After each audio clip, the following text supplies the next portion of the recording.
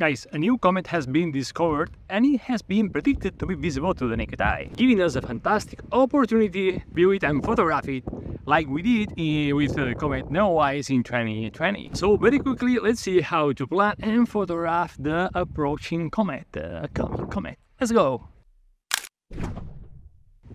Hello PhotoPills, Rafael, the bar here. Today's windy, yeah? On August 11, Hideo Nishimura, a Japanese amateur astronomer, discovered a new comet, Comet C 2023 P1, and this new comet might deliver a big show, so you can miss it. Actually, you can already photograph it. You can photograph it now, these days. For example, on September 8th, the comet has been predicted to have a magnitude of 4.8. It is visible to the naked eye. It is an amazing day to photograph and view the comet. And as the days go by, the comet will get brighter and brighter as it gets closer and closer to the sun, till the comet reaches its perihelion, which is when the comet is closest to the sun and thus is the brightest. Perihelion will occur on September 17th and the magnitude has been predicted to be 2.6. Well, long story short, let's see how to plan your photo of the comet. Let's see all the gear you need to photograph it and all the camera settings you need to photograph this amazing comet. Okay, let's go!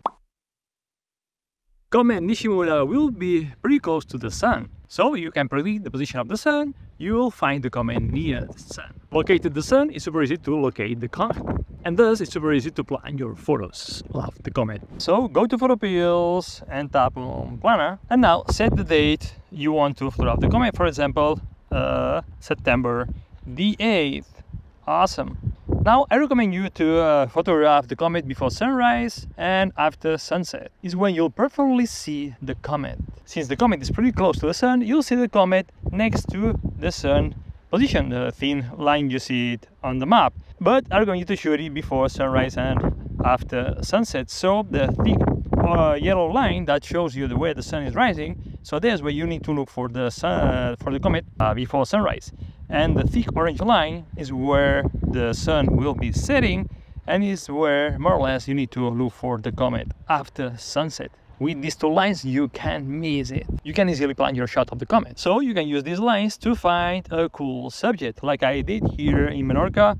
I found this nice Torre de Castellà here, and I planned a photo of the sun setting, and when the sun sets next to this beautiful structure, well, the comet will be next to it. So what I recommend you to do is the day of the shooting, the day you wish to photograph the comet, go to the shooting spot, and because when the sun sets you'll be able to visualize, to see the comet in real life, you'll be able to adjust your shooting spot. Also, you can use the AR button here at the bottom to visualize, well, where the sun is actually setting, in this case next to this beautiful structure that we have here in Menorca. Pretty cool. So then now we have the plan, the shooting spot, the repeat position, the shooting date and time. For example, September the 8th, after sunset. This is after 8:05 p.m. You have the sunset time in the top panel. Well, let's see the gear we need to photograph this comet. Let's go. Okay, to photograph the comet, you'll need your camera, of course, your tripod and hat, of course, and a shutter release. A shutter release or an intervalometer, because you don't want to touch the camera. You need a shutter release or intervalometer because you want to prevent vibrations into the system, because vibrations produce blurry images. When it comes to the lens choice, it depends on the photo you want to take. You can use a wide-angle lens if you want to capture the landscape and a tiny comet, or you can go very long, long focal lenses, 200, 300, 500 mil, to get a close-up view of the comet, or even including the comet aligned with the interesting subject you choose to shoot from a long distance from your subject. When the comet is low, near the horizon, you'll be able to line it with the cool subject. For that case, you're gonna need a long focal length. In that case, you'll need a longer focal length. Otherwise, 14, 24, 35 mil work very well for a wide-angle lens and include the landscape and a tiny comet. For example, here you have a photo of Comet Noé Antonio took in 2020, where he used a more wide-angle lens to capture both the subject, the landscape, and the comet. Also, you have an equatorial mount star tracker. You can use it, of course, because it will help you to shoot much longer exposures and thus capture more detail on the comet tail. Awesome, now that we have the plan and the gear we need to use to photograph the comet, let's see the camera settings we need to use for both situations. When you want to use a wide-angle lens to include the landscape, and when you want to focus attention, and when you wish to focus the viewer's attention on the comet using a telephoto lens and thus only capturing the comet. Let's go! Imagine that on September the 8th, you wish to photograph Comet Nishimura after sunset. So you go to the shooting spot, to the red pin position, 1 hour or so before the shooting time, before sunset. Of course, you can use the planner and the AR view to make sure that you are at the right shooting spot, that the sun is setting where you want versus your subject. Now, choose the focal length you want to use to get the framing you want, to get the composition you want. 10mm, 14mm, 24mm for example, and set the camera to manual mode. Because you'll be shooting in low light conditions, set a wide aperture 1.4, 2.8, and according to the exposure time, use the longest exposure possible that keeps the comet as a dot in the sky and not a trail. You know, you can try 10 seconds, 20 seconds, but make sure that the comet has the shape of a comet, not a trail. Try different exposure times, you'll have time, and decide what works best for you. Also, you can use the spotted stars calculator and PhotoPills.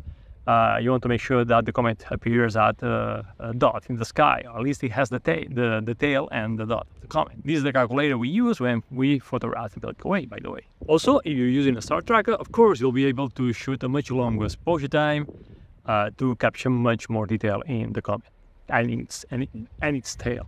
If you're using a star tracker, you'll need to take another shot for the foreground, of course.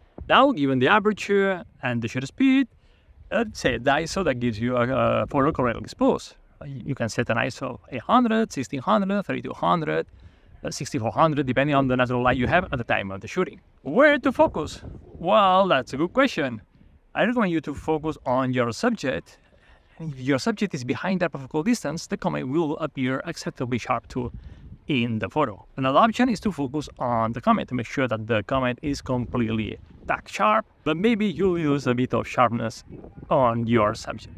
Another option you have is to focus stack. Take a shot for the sky, focusing on the comet, and then take several shots for the foreground, so you make sure that everything from front to back is tack sharp. Finally, if you're getting a $2 foreground, you can always use 2 LED panels to add light from the side in the foreground and on your subject and capture it correctly exposed. Now take a few test shots and make sure that everything looks good, that the focusing is good, that the exposure is right. Otherwise, make the necessary adjustments.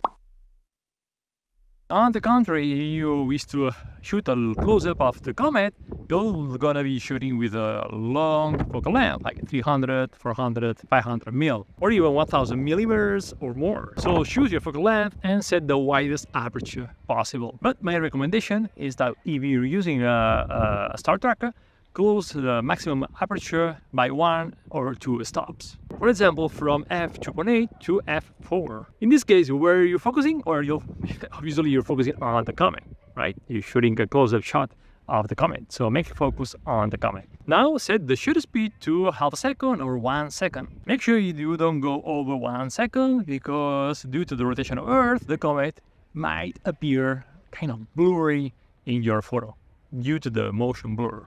Of course, this is not true if you're using a star tracker. On a star tracker, you can even shoot, 1, 10, 20 seconds and check that the comet appears tack sharp. And as always, once you set the aperture and the shutter speed, you need to set the ISO to 800, 1600, use the ISO that gives you an exposure right on the comet. Usually, when you're using a star tracker, an ISO of 800 works very well.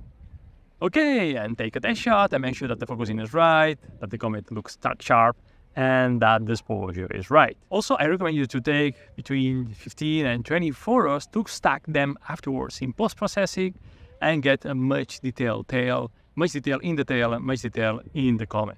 Okay, and this is how you can photograph Comet Nishimura. If you have any questions, please leave a comment below. Now, if you wish to learn how to photograph the comets and many other astronomical events, I recommend you to read and download our super detailed astronomical events photography guide.